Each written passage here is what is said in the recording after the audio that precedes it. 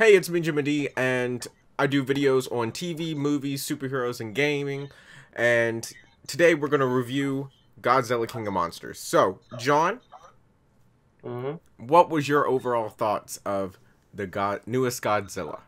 Well, this will be interesting because you and I have not talked about this movie at all outside of just now. Yeah, I've seen it once, but I think I liked it. So, because here's the well, no, all of the monster stuff, of course, I found was great. I didn't have any problem with it. I thought it's a little long. It's like 2 hours, isn't it? Something it like is. that. And I didn't mind so much of the human stuff, though I do have more to say about that. But my understanding is they went back and did a little bit of reshoots after some test audience screenings and added some more of the human stuff.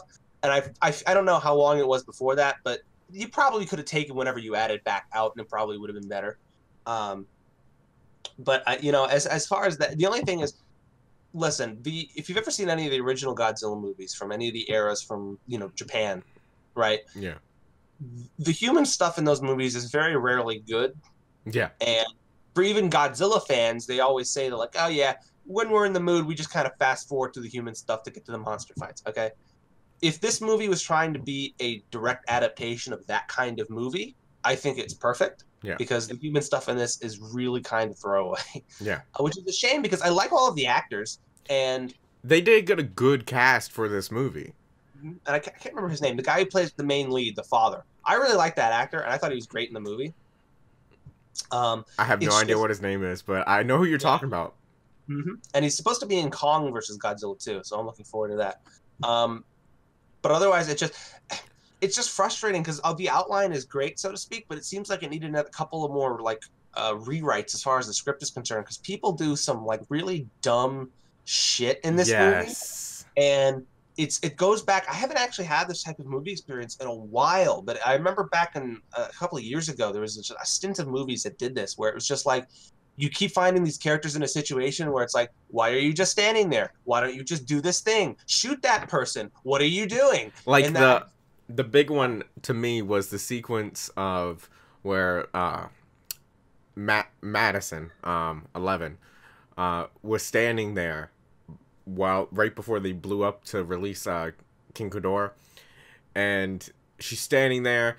The dad's standing there, the mother's standing there, and it's just awkward for a minute, and then the mom's like, Madison, and then she backs up, and you're like, what the fuck is going on? And the dad's still standing there, the sniper is sitting there trying to get a shot, and nothing is happening for a well, see, good 2 minutes. that was the scene I was just about to bring up too, because before he's like, because he's in a position where she doesn't have a shot on him. Yeah. But before he got there, she was tracking his head with the gun, and I was like, why didn't you just shoot him? And then it was clear though, like I don't expect the husband to shoot his wife. Yeah. But for the military sniper, if you see her reaching down, going for the detonator, it's like, fucking shoot her. At least shoot her hand or something. Something. Do something. No, everybody just stood there. And I was like, God damn it. It's sort of like, I thought to myself, when Godzilla's back at his house, and basically taking a nap, trying to rest up, I'm sitting there thinking to myself, these people are idiots. Why would Godzilla want to wake up? And then the knit scene when the nuke does go off. First of all, they blew up Godzilla's house, so where the fuck are you going to stay now? That's the thing. So I'm a history guy, and so like seeing all of this ancient civilization stuff, and they just I'm like, no. in my mind, it's like, is this Atlantis or like what is going on with this? And I want to know who built this stuff, because if it's radioactive now, is it because Godzilla stayed there for so long and it became radioactive? Was it radioactive before? Like, I want to know that background. That's the thing though. If that's his home, it's only because there's so much radiation there that it heals him. Yeah. Which means it should have always been that radioactive. Yeah. So how the fuck did they build it? Like that. Also, that scene too, because it's like, all right, can we launch a nuclear torpedo? And I was like, oh no, the launch thing's disabled. I'm like, of course it is. Of course it is. And the man, he took off all of his stuff. I'm like, you're dead. Like, you're not gonna have time to go pet Godzilla. First of all, Godzilla's like, why the fuck is there a guy walking up to me? But yeah, the people stuff is very It's glad when we're glad that Godzilla got the message right, because we did just nuke him in the face, Yeah, and he didn't seem too mad about it. yeah. So it's like, It was almost like, I'm gonna let y'all pass on this one because y'all gave me some energy, but that was kind of fucked up. the other thing that bothered me too is that I like the relationship that Godzilla and Mothra have. The problem is, you don't really get to see it until the fight in Boston. No, you don't. And the human characters like, oh yeah, they have it. They just tell you they have a thing with each other, and it's like, Show us. I would have liked to have seen it. They don't have to be fighting, but just a scene of Godzilla and Mothra being together, and you can see it before they go fight. But then you don't ever get that. No, and special like they kept hinting heavy for Kong. Okay. Oh yeah, back in Skull Island and yeah, and they never mentioned. Did Kong just not give a fuck about who was the alpha, or like because all the other monsters was reacting to whoever the alpha was? You know what I think it was? Well, first of all, I don't think it was every monster ever. I think because you only ever see like 5 or 6 of these monsters.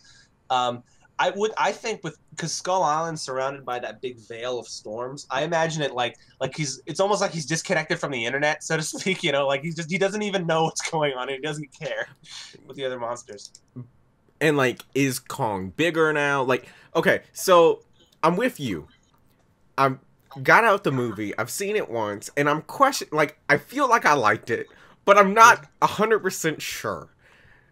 And I tried to place this between Kong, Skull Island, and Godzilla, and I'm like figuring out what the order is of them. And like I felt like the original 2014 Godzilla, it didn't have enough monsters. It was very. I maintain that I like that movie because I respect what it was doing, because that was trying to imitate like the original Godzilla, from the 50s. Yeah. But I can understand why people don't quite like it. And interesting, you trying to compare it to Kong, I think is a better comparison. And with that, I don't think it's better than Kong. Here's the thing. I like the monster fights better in King of the Monsters. So I'd have to say yes. However, if I'm using my objective brain, I have to say Kong is better. Movie-wise, I enjoy as a movie Kong, but as a watching giant-ass monsters fight each other, Godzilla King of the Monsters.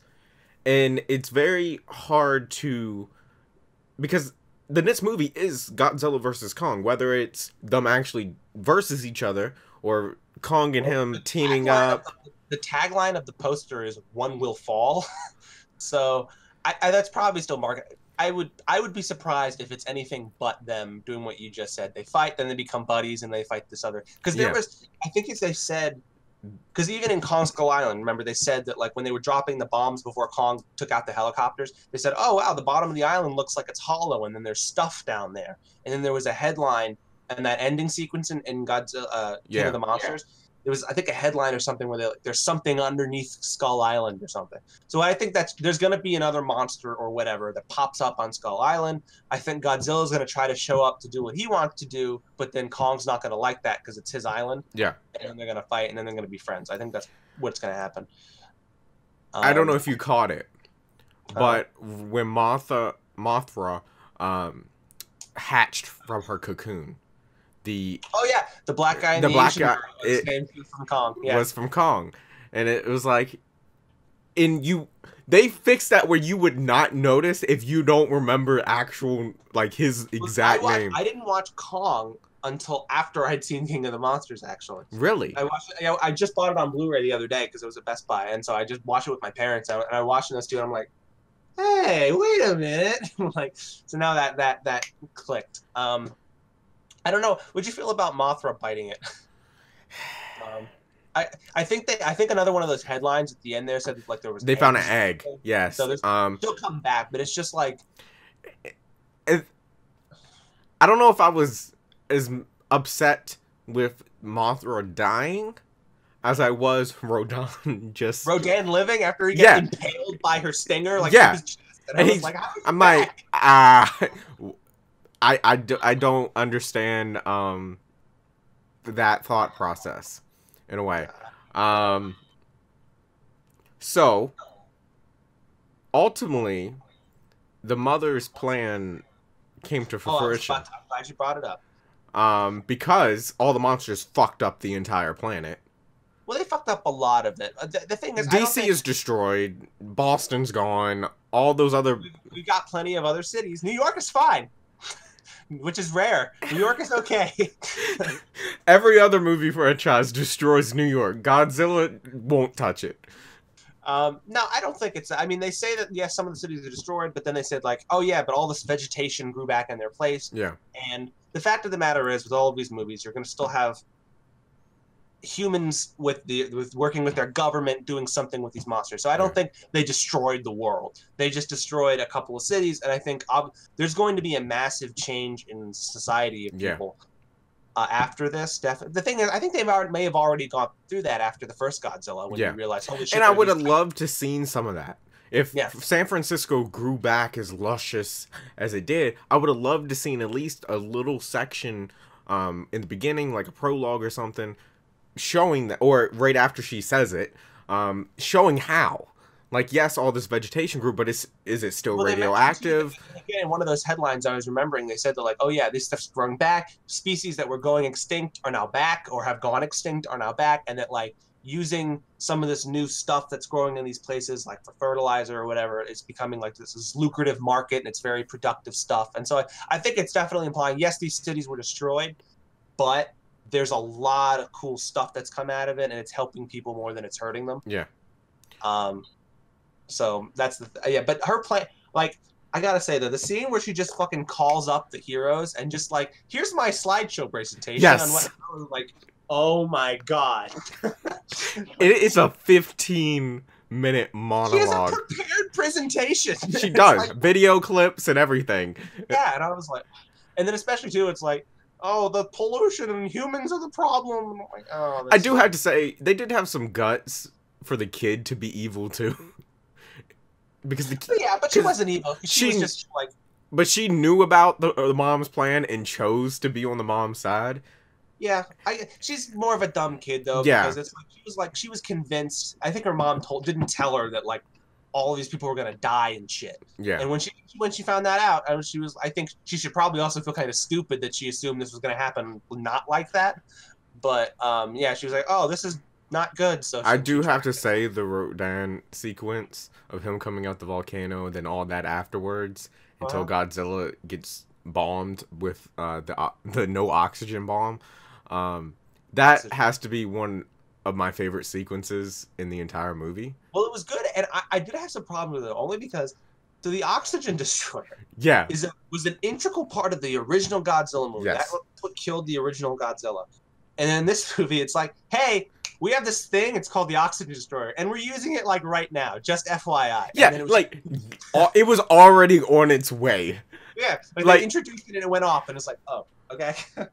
And so, I mean, there was some great disaster porn moments in this movie. And I feel like that's a lot of what has pulled me in more with these Godzilla movies, is that disaster sequences. That, I mean, just today's technology is able to do. I mean, that's why I love Independence Day, because of all those sequences. And the flooded DC with it on fire, and then the lightning coming from King Ghidorah. Ghidorah, like, flying above it and everything.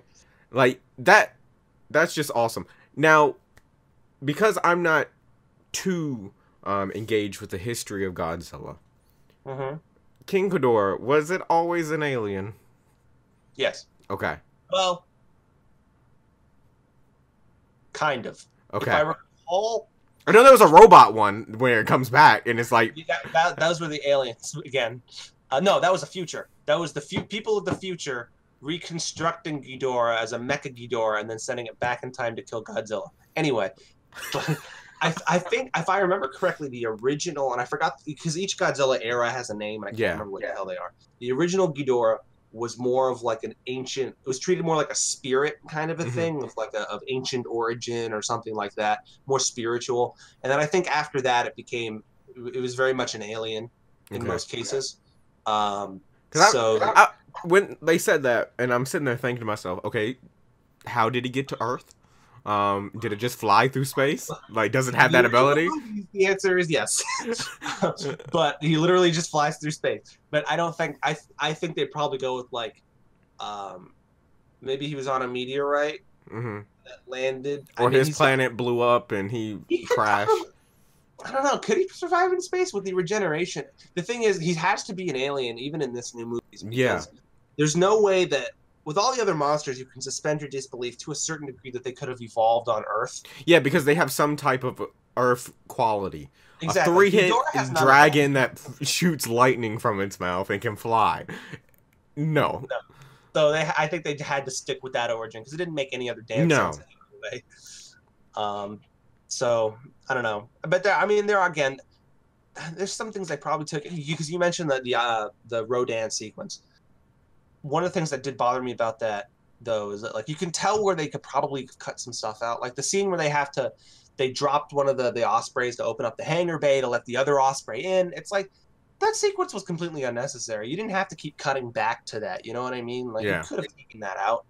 I mean, there's a few scenes like that. But yeah, I don't know. I enjoyed though. Actually, now that we mentioned that, because that roughly after that is when I believe Ghidorah gets his head cut off, right, from Godzilla. Yes. Godzilla bites it off. Yeah, and it regenerates. Yes, and so then I have to ask: did you see the end credit scene? Yes, where it's a head. So Yeah. that's what I was thinking for Godzilla versus King Kong was they fight initially, they team up, and then a new King Ghidorah regrows from that head. Because wouldn't you really just have to shock it with a large amount of lightning? And The thing we don't know the rules. we don't know. But that would be what Godzilla and King Kong team up to fight against. Because you mentioned the hollow underground of Skull Island. If I recall, that's because of those are where the monsters live that that come up to fight King Kong. I don't think there's another. There could always be another monster down there. But they also said in King of the Monsters, and they alluded to it in Kong, that there are these underground hollow earth theory that allowed to travel. I think that I don't know. I don't think they're gonna have Ghidorah come back in Kong versus Skull, only because then that's I feel it would be too. You can't. I want to see a different monster fight them.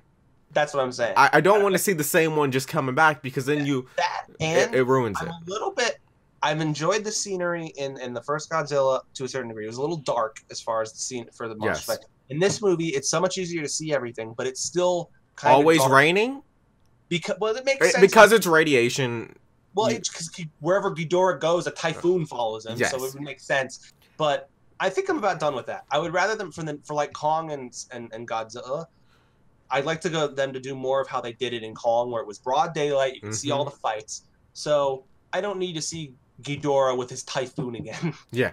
So a different kind of creature, and I'd like to see a more open fights and everything. I don't know. I think they're alluding to something with Ghidorah. You could do a whole bunch of stuff. They could do it where he does physically come back, or you could use that. I don't know if you're familiar with Destroya. Is that the six-headed one? No. Destroya is essentially Godzilla's version of Doomsday from Superman, where he's the oxygen destroyer that killed the original Godzilla, woke up as a very old like Precambrian species of these like little crab things.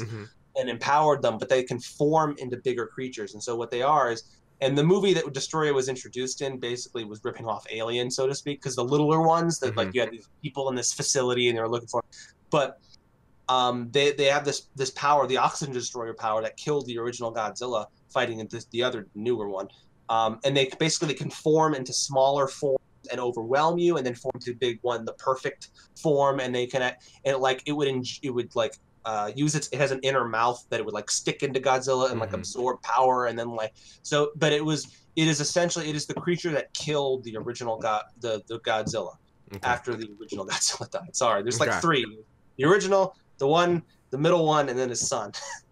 But it ended up killing Godzilla.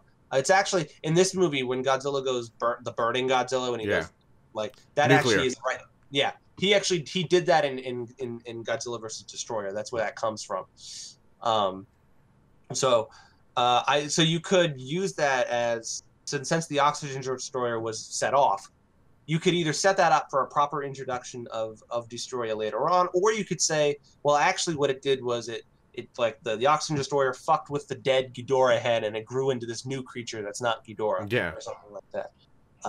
There's a whole host of things, but I don't know. But here's, I guess, unless you have anything else you want to talk about the movie, I have a question for you though. Okay. Because this movie did not perform as well as it was supposed to. No. It is the least successful, at least as far as I had to check again, for box office, especially opening box office, because now it's a steady decline. It's got the original Godzilla, Kong made less money, and now this made less money than Kong for opening box office. Yeah. And there are many people. So Kong versus Godzilla is already filmed. It's already finished principal photography. There's a lot of people saying that if they had not already filmed it, they wouldn't. So do you think this MonsterVerse is doomed? No. I think the problem with the box office with this one, Kong Skull Island came out, and it basically was a family movie. Families went to go see it. God of Monsters is congested and choked with family movies. You have Aladdin. You're gonna have Toy Story in a week and a half. You have Men in Black, X-Men.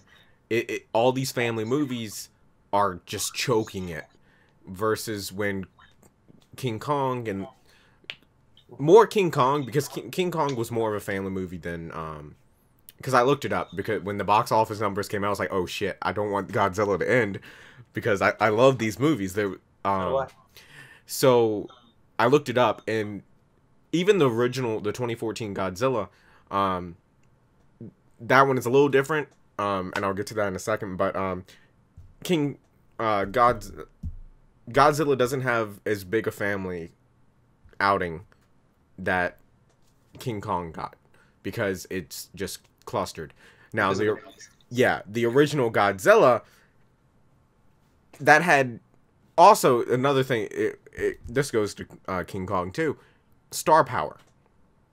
There were bigger names in the other two movies than this movie. The biggest name you had in this movie was 11 from Stranger Things. That's true. And while yes, the mother and the dad, they're actors that people like to see, you don't know their name.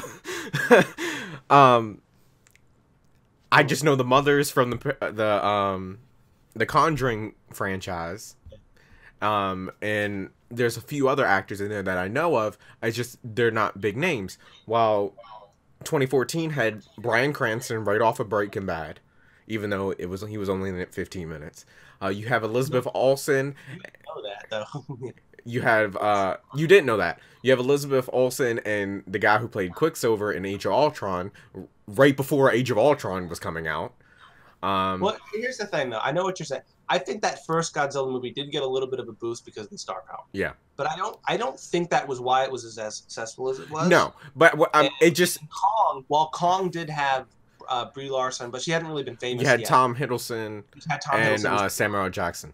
Again, I'm not convinced entirely that was what really pushed that movie over there. I think these movies have the ability to stand on their own, and those two movies did. I agree with you that this movie, they shouldn't have released it now. I don't know. I don't know when though, because you can't release it right before Endgame. No, you can't release it right after Endgame. But I just don't know when. This year is all movies this year, other than the Disney movies, are being choked and smothered. Whether they're good or not, they're being choked and smothered because there's too many damn movies. Like, me and my brother went to see Godzilla this week, and we're thinking, well, fuck, X-Men comes out next week. I mean, this Friday.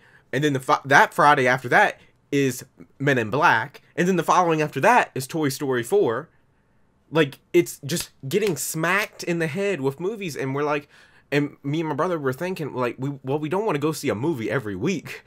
I mean, we would, but we really don't want to. And we're like, do we go see X-Men because this is the last X-Men and we've watched them all? Or do we wait for the new Men in Black because that actually looks decent?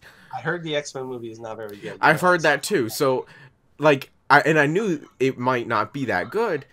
But what I'm saying is, like, it's just movie after movie. I know I'm going to see Toy Story. Mm-hmm. So and a lot of people, they only see one movie a month. And here it is June. They just saw Endgame, and they might have just saw Aladdin, and they're waiting for more than likely Toy Story, because X-Men and Men in Black I don't see as big of a juggernaut as Toy Story. So it's just there's not enough movie money to spread across all these films. I'm hoping two things. First, that King of the Monsters does really well on like DVD and Blu-ray sales. Yes.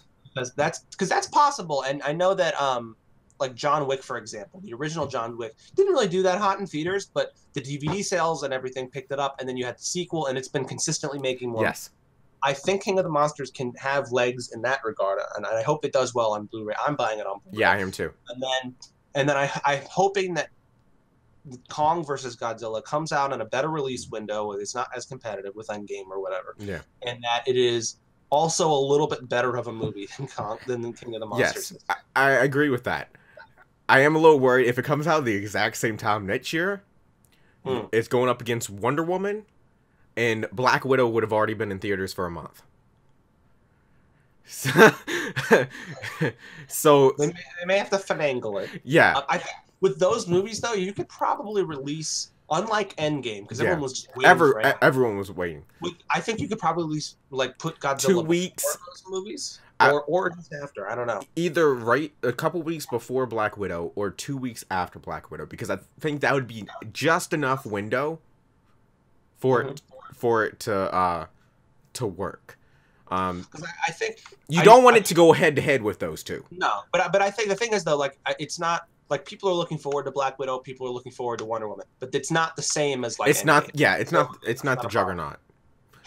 So I'm hoping it does well, because I really don't want this franchise to end. I really enjoy it. Because I mean, every trailer that came out, we basically were just mind blown and just at those trailers for this movie. So, and even though the plot was not really there, I still love this movie.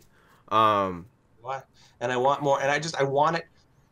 The ability for these movies to get better and to do much better, like it's there. And I really want it to happen, and I'm really sad that this movie isn't doing as well. Yeah. But I think worldwide, the box office, it has made money. Yeah. It's just maybe not as enough as they really needed it to. But so I'm hoping the Blu-ray sales. So anyway, but yeah, that's overall. What would you rate it?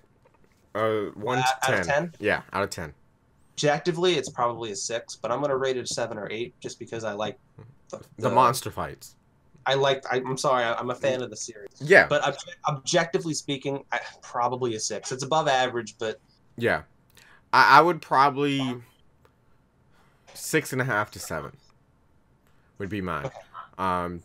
And that's objectively speaking, because with a movie without big names, it was pretty decent. Yeah. I definitely, if there wasn't so many movies coming out, I would have gone and seen it again. But I gotta save my movie ticket to go see another one. So, anyways, thank you so much for watching. I hope you enjoyed this review. And like always, I will see you in the next one. Later.